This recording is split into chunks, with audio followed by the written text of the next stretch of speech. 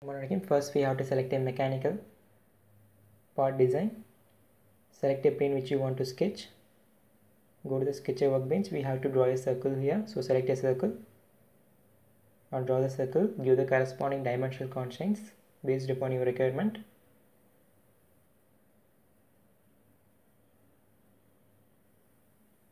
Then click OK after specifying the dimensions.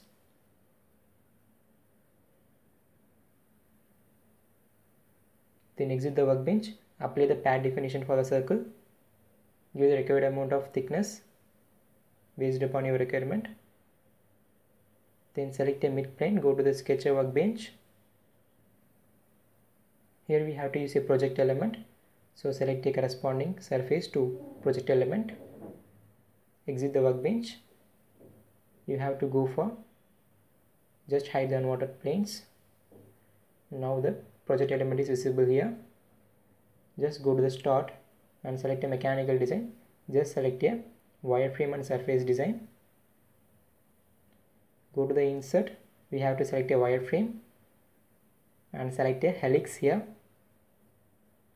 After selecting a helix, we have to specify the starting point of helix curve, and then we have to specify the axis for the helix curve. Specify the pitch and height of the curve based upon your requirement. You have to increase the pitch value at the maximum based upon your requirement.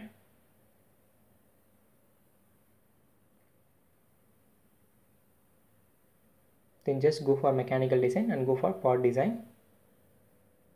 Now we are going to create a plane which is normal to the helix curve. So select a normal to curve plane. Just select a curve and an endpoint.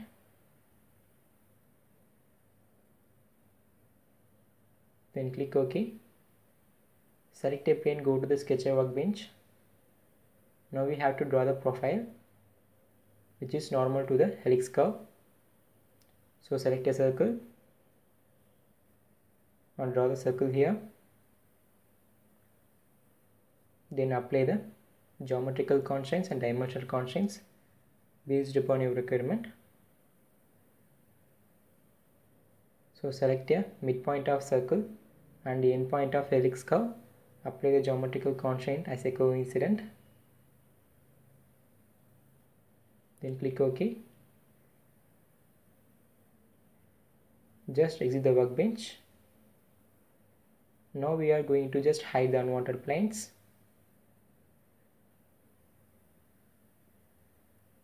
Then go to the slot definition here. So select a slot definition. Select our corresponding profile with center curve.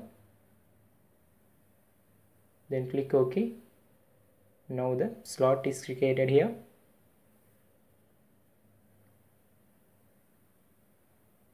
Now we are going to apply the transformation features.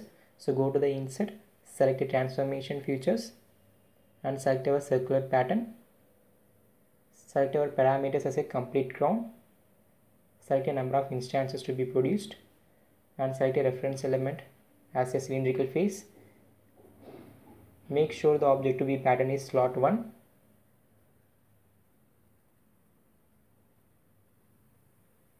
After that we have to apply the chamfer. So just use the dress up feature as a chamfer definition. Select all edges of slots for apply the chamfer.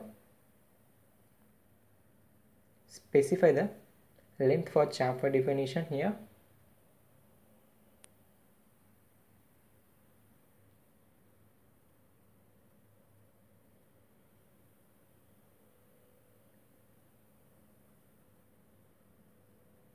Select all the edges for applying the chamfer definition.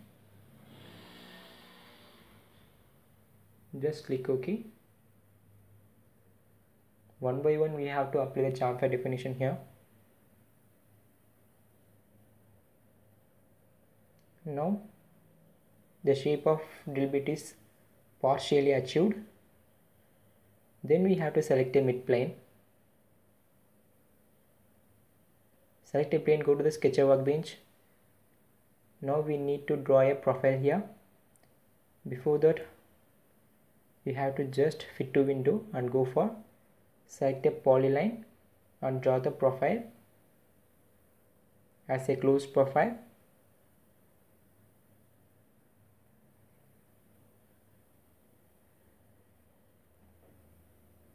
Then exit the workbench. Now we are going to apply the groove definition here for the corresponding drawn profile. So select a groove definition in a sketch base feature. You have to select a profile which we drawn previously. Select our corresponding center axis. Just click OK. Now our groove definition is successfully applied here. Now we are achieving the drill bit shape successfully.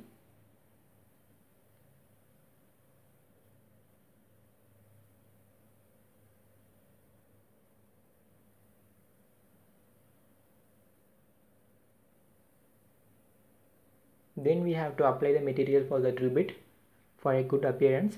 So select the apply material.